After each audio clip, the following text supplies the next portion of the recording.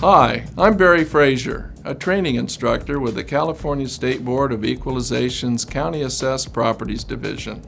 The purpose of this learning session is to explain the significance and use of the index, percent good, and valuation factors found in Assessor's Handbook, Section 581. Session lessons demonstrate the use and calculations involved for various factors and factor tables in the valuation process.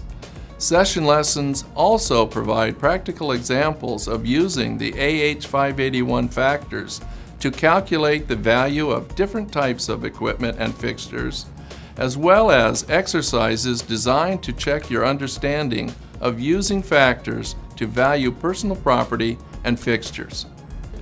The objectives of this learning session are to provide an understanding of the purpose of each type of factor found in Assessor's Handbook, Section 581, to identify the basis or source of each type of factor, and to demonstrate how to use each type of factor and the factor tables to estimate the market value of personal property and fixtures for California property tax purposes.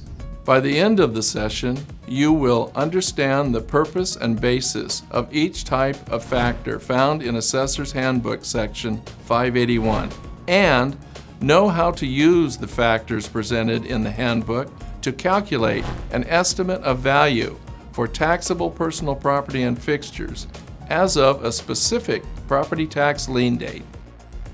If you are a certified property tax appraiser or auditor appraiser working for a California County Assessor's Office or the Board of Equalization, you can obtain training credit for taking this online learning session by successfully completing and submitting the examination found at the end of this learning session.